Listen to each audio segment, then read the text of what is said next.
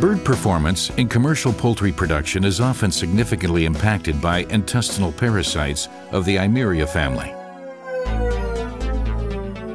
The main part of the parasite's life cycle takes place in the intestinal tract of the infected bird over a period of 4 to 7 days.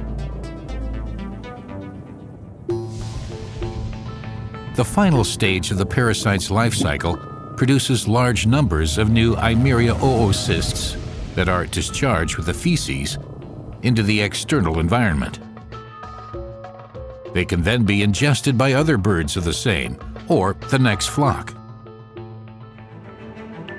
In-feed medication with anticoccidials that suppress the life cycle of the Eimeria parasites represents a convenient, well-established treatment method for coccidiosis.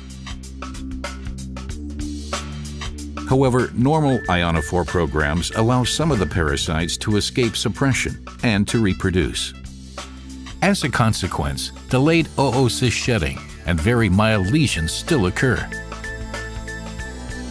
And even with poultry houses disinfected thoroughly at slaughter, delayed shedding causes high numbers of oocysts to remain, ready to infect the next incoming flock, the carryover effect. As a result, weight gain suffers considerably. To avoid this scenario, vaccination offers a promising alternative strategy, involving the introduction of sensitive Eimeria strains, controlled immunity, and an earlier time of infection.